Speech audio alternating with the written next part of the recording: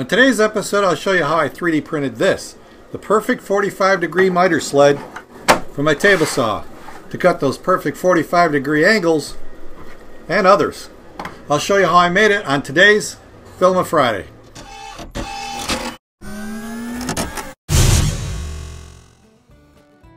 "45-degree miter sleds actually exist, but I wanted other angles as well, so that's why I decided to design my own. So I started with my favorite program, Tinkercad, for designing 3D prints. This is a 30-degree version that I created. I also made a 22.5 degree. So I'll make another 45 just to show you how I did it. So I stretched a block 140 millimeters by 5 millimeters by 25 millimeters tall, and then I duplicated that and then took it and turned it 90 degrees. Then I brought those together in a corner, grouped those two together, and then rotated this thing, and I had the beginnings of the miter sled. So now I needed a bottom, so I just brought a triangle and tipped it on its side 90 degrees, and then I got the dimensions off the two blocks that I put together and made the green triangle just slightly smaller so it would fit inside of it by just aligning it in the center in both X and Y directions. Then I needed to make it a little bit thinner, 5 millimeters, plus it was offset from ground, so I set the offset to 0. Now the bottom here isn't really clean, so I just grabbed another block, made it taller, stretched it out much longer than the bottom, made it into a hole, grouped these together, and now I had a nice clean bottom. Very easy. So the only thing left, wow, was the slide or the guide underneath. Now this has a critical dimension. It has to match the slot that's in your table saw. In my case, it was 16.60 millimeters, and that's actually like 0.2 millimeters smaller than what I actually measured because of the stretch of the 3D print. And then I made it a little bit longer. You know, it really doesn't matter how long you make it as long as it fits. But I recessed it below 5 millimeters, and then I grouped everything together, and that's it. That was the slide. So it sticks down below the bed here 5 millimeters, so that's how deep it'll go into the slot.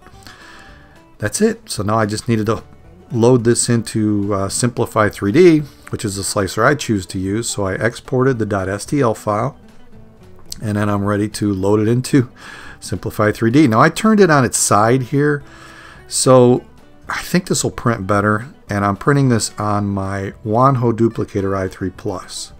But the block on the bottom here, the guide, needed some supports just in the corner. I didn't need it all the way up.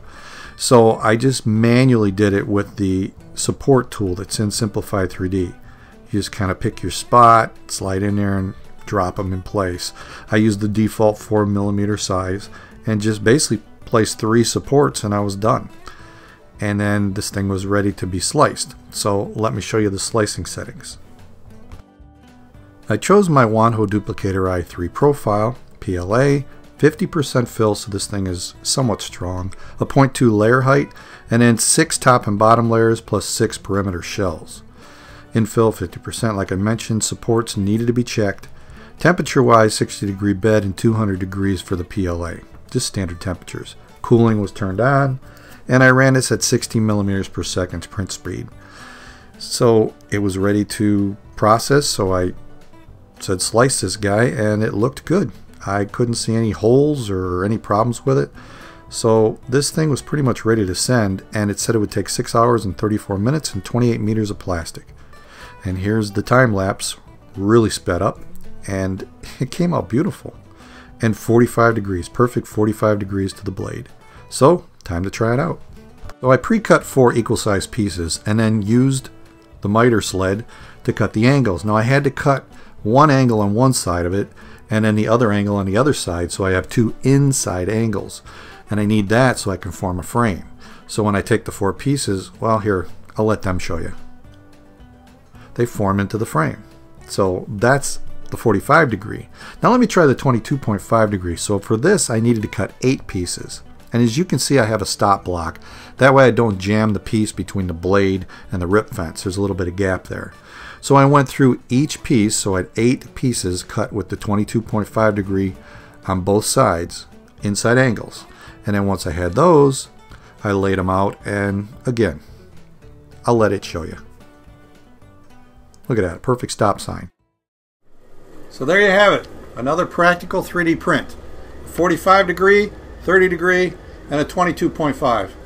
Now I know I'll use the 45 all the time, and in fact, it's so easy to use, I think I'll be using this more than my miter saw, because my miter saw I gotta adjust it, check it, make sure it's truly 45 degrees, where this, I slap it on, make a cut, I'm done. So the 3D printer to me really made this possible. But I'd like to know your thoughts. First of all, do you like it? Give me a thumbs up if you do. And if you like what I'm doing here, please subscribe. That way I know you're watching, you want to see more. If you want to help support the channel, of course, $1 a month to a link up here somewhere. That gets you to Patreon and some behind the scenes stuff. But I really want to know, do you find these useful? Leave it in the comments below what your thoughts are. That's it for this week. I hope you enjoyed it. I'll see you next time on Filament Friday.